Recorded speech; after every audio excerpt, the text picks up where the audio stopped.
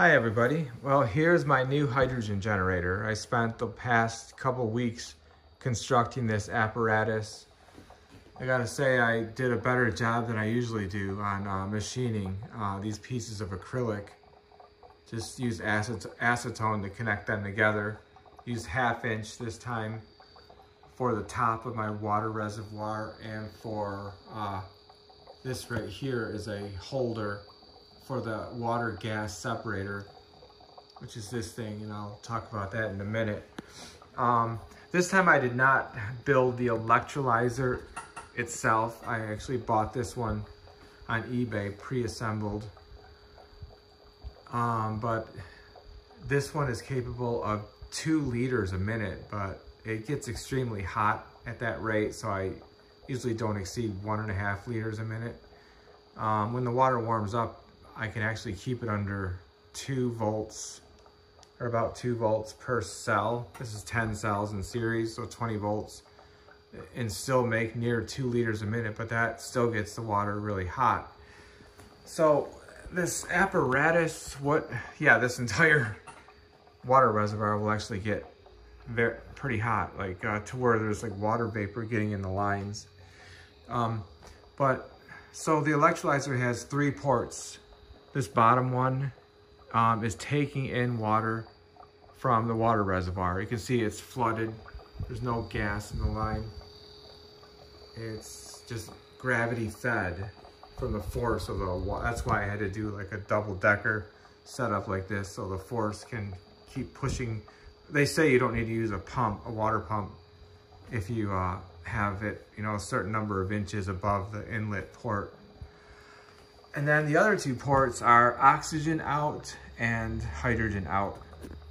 Oxygen and water come through here, and you can see the oxygen is bubbling through the reservoir. And I could talk about this one in a moment, but right now the oxygen is being vented right out of here.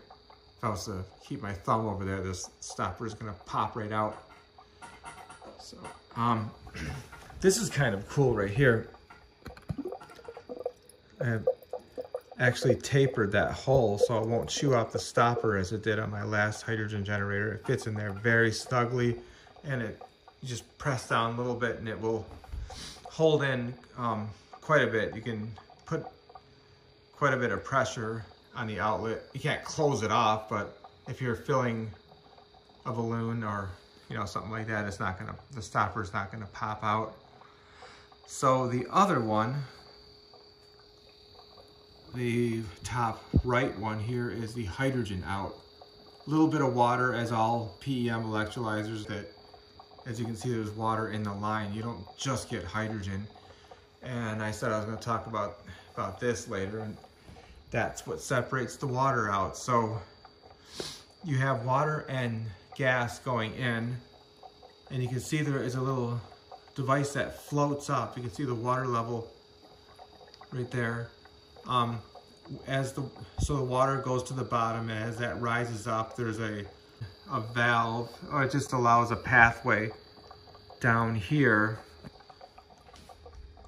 and up this tube, and I have it actually dripping. It periodically drips back into the water reservoir, so I don't lose that water that's being carried over to the hydrogen side. So the only caveat with this is that the output line, you have to have enough pressure to force that water in order to keep enough back pressure on the line to keep the water dripping into the reservoir. I have this valve almost closed, and then that goes to the balloon. But I am filling a balloon right now. I just started this one as I started the video. I think this is a 24-inch balloon. Here I have a little one-way valve so that I could feed the oxygen into there if I want to make oxyhydrogen, which makes a huge explosion if you light that.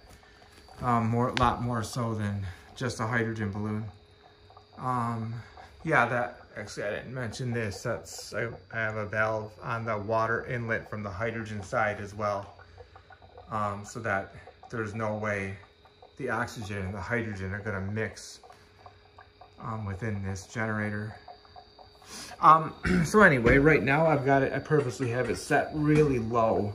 It is only drawing 1.7 volts per cell, because I said 10 cells, 17.3 volts, that's 1.73 volts per cell.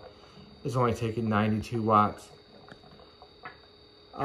Yeah, so I've got it set to constant current. Go ahead and ramp it up. You can see the voltage is still very low. It doesn't take much for this electrolytic cell to pull a lot of power. Let's see, at only 18.4 volts, it's already taken over 10 amps. It's gonna fill the balloon fast at this rate, but I'm not gonna stop there. 134 amps is a liter a minute. So 13.4 amps is a liter a minute for 10 cells. And so that's where I'm at right now. So you're seeing half a liter a minute of oxygen coming out right there. Let's see if I can capture that water. Yep, you see it dripping. The only thing with returning the water to the reservoir from here is that it will pick up some ions somehow. I'm not sure where they're coming from. I have my TDS meter, and this water is 0. It's distilled water and deionized. But if I keep letting like if I was to run this for hours and hours and just throw away the hydrogen water, it stays at 0 if I test it later. But by running the water back into it like this, it'll eventually become 1 and 2, maybe in a couple days it might be 3. So I actually devised a water cleaner that can re-deionize it right in the reservoir, so I don't have to dump it out and put in fresh water. So I turned the current down to about a liter a minute and left it for an hour. And this is how big the balloon is now. That's just a liter a minute, so I could do it twice as fast if I wanted to. And at this point, the water is just barely warm to the touch. So what I plan on doing with this balloon when it's done, and this will be a future video, is I have a little camera here, a little 4K camera. So this is gonna be kind of dangerous. Here we go, here's all the stuff. I'm gonna tie the string to the camera and the balloon, and I'm gonna launch it up into the air and try to do a panorama from way up in the sky. And these little clips are a nice way to tie the balloon without having to, these large balloons are extremely hard to tie. And so that's what I plan on doing. I just hope this doesn't somehow come untied or fall to the ground. Either way, I'd lose my camera. Anyway, thanks for watching.